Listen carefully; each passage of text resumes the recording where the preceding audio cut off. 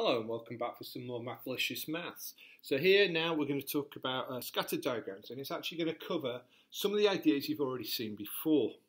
Okay, so then when we've got a graph and we've plotted the points like this, we're starting to now try and see if we can see relationships. So this one, we've already seen this type before. So as the x numbers are increasing, can you tell me what's happening to the y numbers? Stop the video and write that down. Okay, so did you say as the x increases, the y increases? And if you remember, this was the love graph, where the more time he spent with the girl, the more he loved the girl. So what we call this, there's three different words sometimes used. You sometimes say relationship. In the Go Maths book that we're using, they use the word association. Sometimes we use the term correlation, which is more high schooling. But what we've got is a positive relationship, or a positive association, or it's called a positive correlation. Okay? Now, the second one, what happens as x increases here? Do you see what happens? Can you remember it from the earlier unit? The more she saw him, what happened to her love? Yeah, it decreased. So here the y values are decreasing as the x increases. As x increases, y decreases. As x increases here, y increases. What type of relationship is that? Well, I would say for him it's going to be a negative relationship.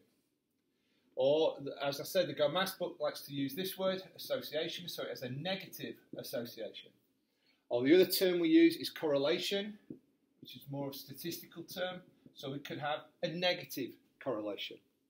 Now, here is a different type of love relationship where different times the love seems to be going up, down, up, down, up, down, all around. So x and y there's no pattern to it.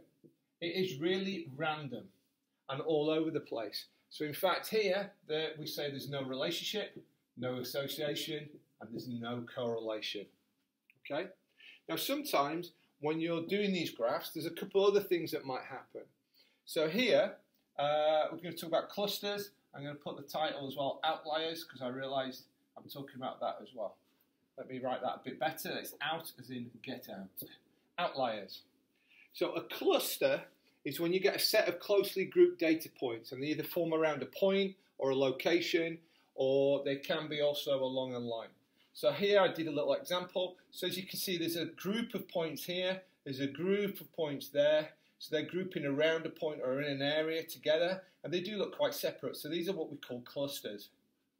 And then we'd want to know why we're getting clusters and what does it mean in the context of whatever we're measuring on the y and the x-axis. Which is why it's important you label the x-axis with words and with the units so you can understand why this might be happening. The other one is when you have an outlier, or something that's called a rogue value. So this is a point of data that is very different from all the other data points. So as you can see here, these points are sort of clustered. If we put a line in here, they're sort of clustered around a line. They're going in a linear direction, slowly in this direction. But this one is certainly not in with this group of people. So this is what we call an outlier, and often I've heard it referred to as a rogue value as well.